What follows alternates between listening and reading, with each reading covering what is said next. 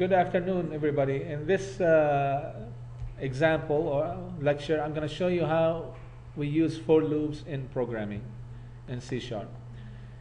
We have a couple things. We have one button that just when you click on it, it adds things to this list box, just different examples of a for loop. And then when we click on this, it draws things on the screen using the for loop again. So the first part, you just double click on that, and then we want to just put a simple loop, just loops from 1 to 20, and add them to the list box. So with a for loop, you define an integer like a counter. Okay, so I'm going to say counter.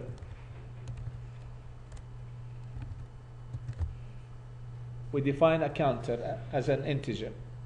Now with a for loop, typically you use integers, you don't use doubles, okay, because you want to count, you like counting, okay, and you use whole numbers. The for loop has three parts. So you say for, like a while loop, and it has three parts. The first part is your starting point, which is, we say counter equal to 1, if we want to start from 1. Then semicolon, and then your ending part, your ending point. And then you say, for example, counter is less than or equal to, let's say, 10 for now, just so it all appears on the list, on the screen.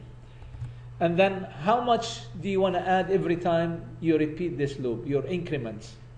Typically, you find something like this, counter plus plus. Typically. What does that mean, plus plus? It means every time add 1 to count. And then you have a beginning and an ending for a loop. So my loop goes from 1 to 10. And every time I'm adding how much? I'm adding 1 to it. Okay? All right. Now what we want to do, we want to add this counter to the list box. So the way to add it to the list box, we have list box 1, the name of the list box that we have on the form, dot items dot add. And then we just simply put the name of the variable, which is counter. All right, so now all this does, it goes from 1 to 10, and then you add the list to the counter. Now, if we keep it like this, every time you add to the list, you add to the list, so the list keeps growing, and then you will get repeated numbers. So instead of doing that, we want to clear the list every time before we add the list. We add the number to the list. So we say list box 1 dot items again dot clear. Okay. So we clear the list first, then we add these numbers to the list. At the end, I'm just going to put one variable that says, like one item that says done. Okay? In the list box, we'll add one item that says done.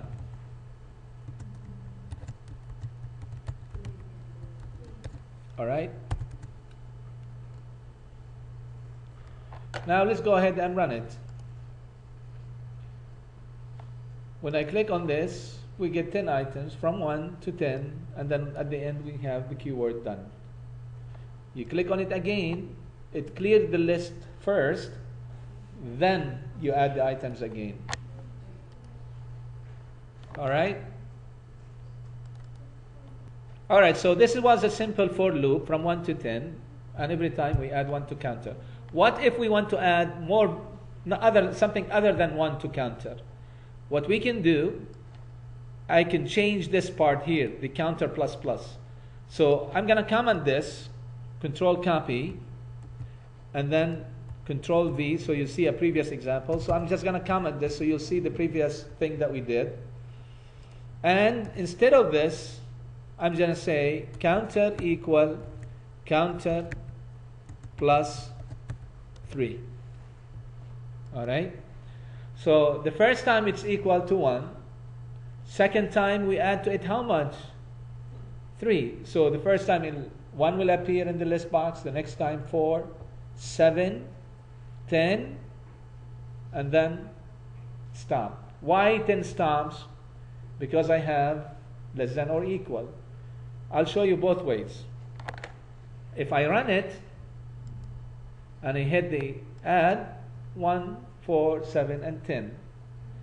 But if I go back and change this, instead of less than or equal, just less than 10, does the 10 appear on the screen or not? Let's see.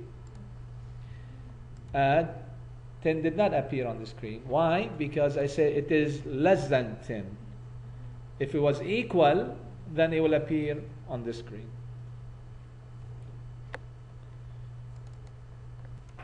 Okay, so those are the two type of questions. So you can change this, you can change this. Another example I want to show you is that what if you want to decrement the value? Yani you want to list the numbers from 10 or from 20 to 1.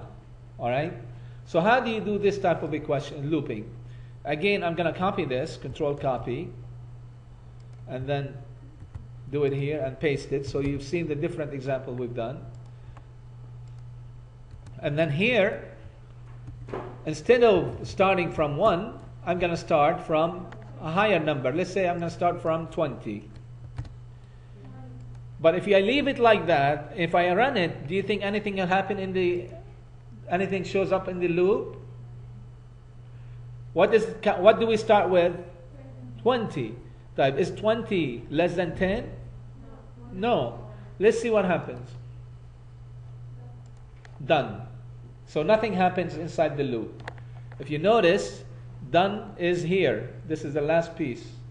You can put it in debug and show you, but for the sake of time, I'm not going to do that. So we start from 20, and I said, okay, I want to decrement the value. How do you decrement the value, decrease the value?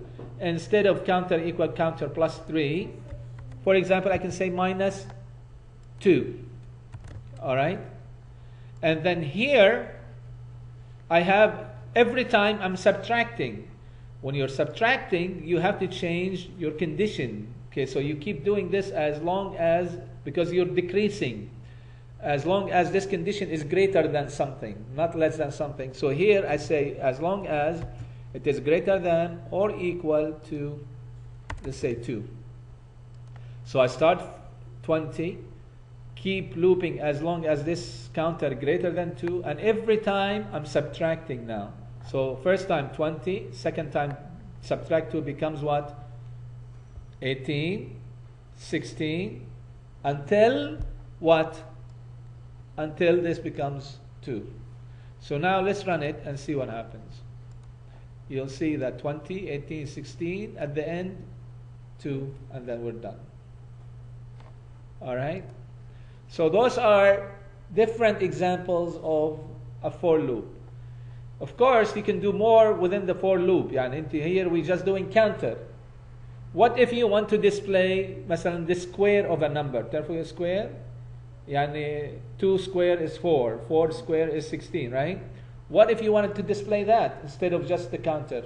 You can do many things in here. You can say, for example, int square equal counter times counter. Okay. Then here, what do I display? I can do the string format. I'm going to do that example so you can see. Masalan, you can say 2 square equal this, 3 square equal this, so you can see the result. Okay. So I'm going to format a message which is string message equal string dot format, and then here we will put the output. For example, we say here we will put the first value which is 0 square equal, and then we will put the second value which is 1, and then what do we put in here? 1 is what is 0? 0 is my counter. And then what is 1? 1 is my square. Okay.